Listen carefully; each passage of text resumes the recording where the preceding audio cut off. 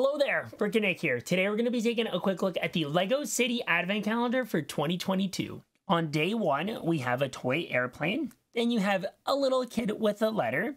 You have a mailbox, a piano with a very cute cat, an awesome little toy train that actually flexes. You have a train conductor with a cookie. You've got a cute little cookie stand, an awesome little cake stand, though it looks like a stack of pancakes to me. You've got a cute little birdhouse with a bird. You have an awesome little cleaning person with a little Santa's cart or street sweeper. Then you have ice skates and a snowman. You have a festive nest with a chicken and egg. You've also got a little kid with a lantern, followed by a scarecrow. Then you have a cute little checkerboard. You have an adorable little Christmas tree, an awesome little rocking horse and toy rocket, and the horse actually rocks.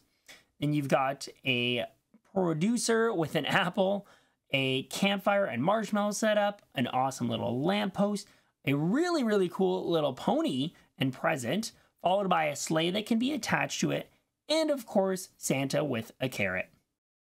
I really love this little LEGO city scene that you can put together with all of the different builds. It's really nice that the base kind of has the different areas that you need to display them all.